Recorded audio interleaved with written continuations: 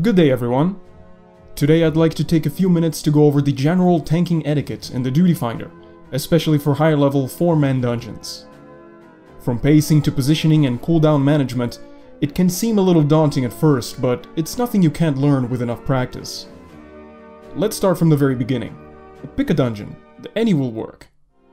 Yeah, okay, not that one. Here, let's try this one. Right. Now that everyone's loaded in, one of the first things I like to do as a tank is to quickly inspect the healer. You don't have to do this, but it gives me an idea of how much punishment he can handle. We don't want to be overworking an undergeared healer after all. You can also use this very nifty mouse over inspect macro to make things a little more practical. You can find it in the video description. Once protect's been given out, it's time to get the ball rolling. One of the most important aspects of tanking efficiently is proper positioning. To achieve this, we stack the mobs together as tightly as possible, and make sure they are facing away from the rest of the party. Doing this accomplishes two things. For one, it allows players to use their AoE attacks, making it significantly faster to clear out targets.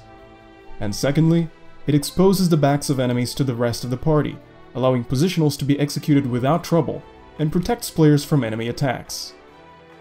This golden rule of positioning can be applied to every group tanking scenario in Final Fantasy XIV, and your party will be forever grateful for it. The next step involves damage mitigation, or proper cooldown management. Far too often do tanks prefer to save their cooldowns for bosses, when in actuality, that's not where most of the damage taken stems from. In fact, bosses will often be so busy executing their own mechanics that they won't even be attacking you that much. Certain exceptions apply, of course.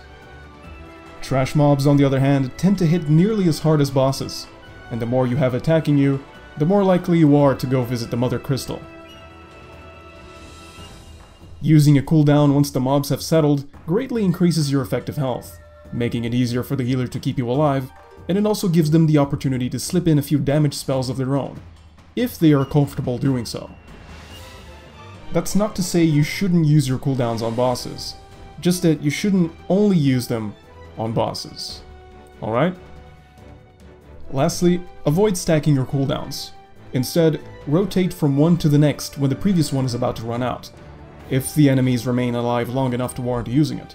If not, save the cooldown for the next trash pull. Which finally brings us to pacing.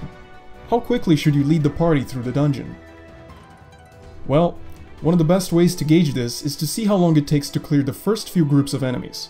Is it taking too long for them to die, to the point where you're rotating through several cooldowns and the healer is running out of mana? Then yes, maybe it's time to tone it down and make smaller pulls. Keep in mind that, while most jobs have their ways to deal with multiple enemies, some of them are better at it than others, so bigger pulls do not always translate to faster clears.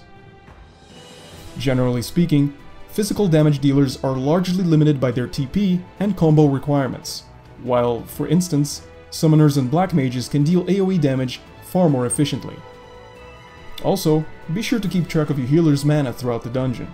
He probably won't need a full bar at all times, but if it's nearly empty, you might want to wait a few seconds before pulling the next group of enemies. Positioning, cooldown management, and pacing. The tank that employs all three strategies is a boon to any group, and will be largely responsible for a smooth and successful dungeon run. Of course, don't be afraid to play it safe when learning new content. Once you're acquainted with the patterns and damage potential of enemies, think of ways to optimize your performance and make the next run better than the last.